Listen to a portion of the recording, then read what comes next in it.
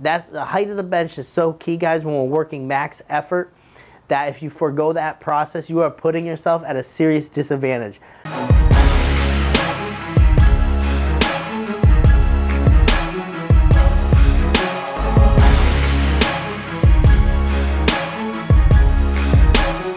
Hey guys, Coach Ben here, BigBenches.com, and today I want to talk about a lot of key takeout concepts.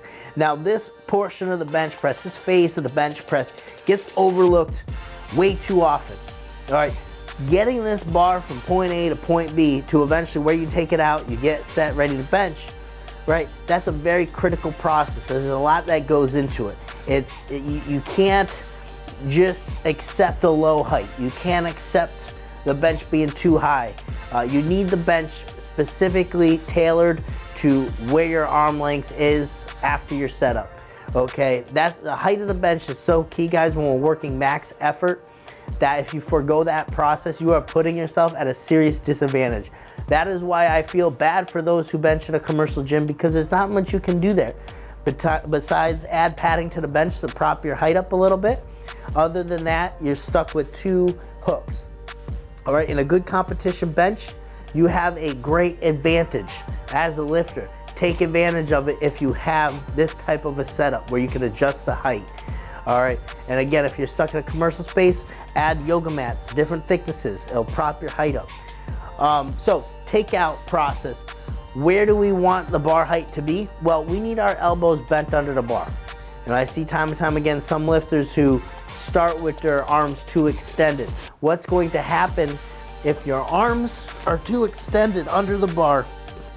Let's just pretend, right, that I had my arms almost locked out. If I had to get up and over a lip, my shoulders are gonna pull up. To exaggerate it for you, if I'm already locked out here, right, and someone gives me a handoff, even if they're very careful not to lift me up too much, just by the nature of it, it's gonna pull my shoulders out of position.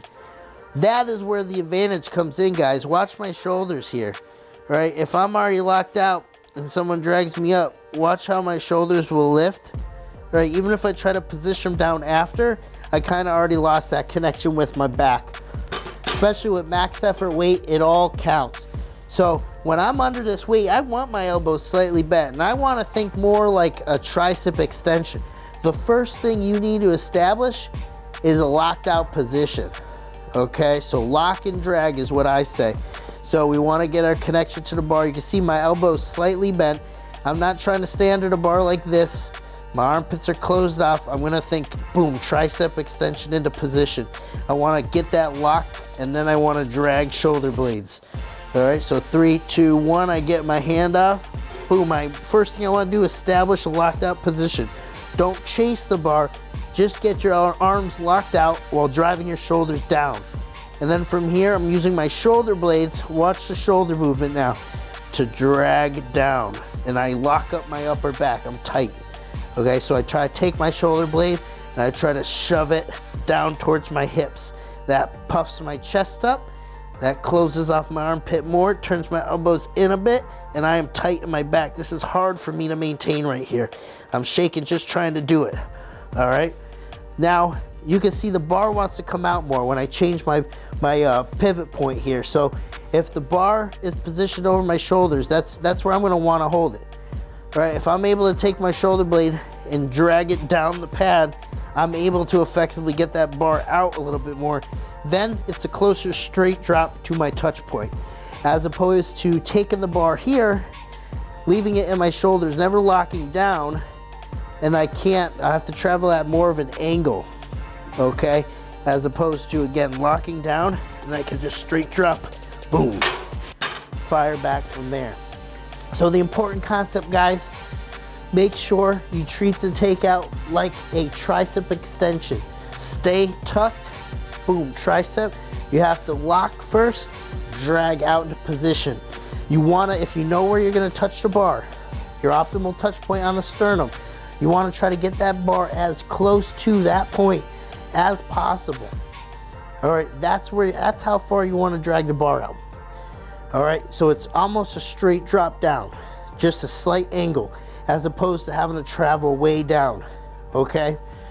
So that is going to help you guys immensely, especially with the heavy weight. And if you happen to be an equipped lifter wearing a bench shirt, this is going to be the most important thing that you focus on. Guarantee it. This is a concept that helped me add almost 100 pounds to my bench in about a 5-month period. All right, so this is going to be a key concept. Focus on what's happening on the takeout process and make that work in your favor. Coach Ben here, and you know where to find me. You can meet me on a bench. Thanks for watching. Make sure you subscribe to the channel over here. Check out the links in the description box below. You can see a video related on this topic right here, and then our latest video right there. Thanks for watching.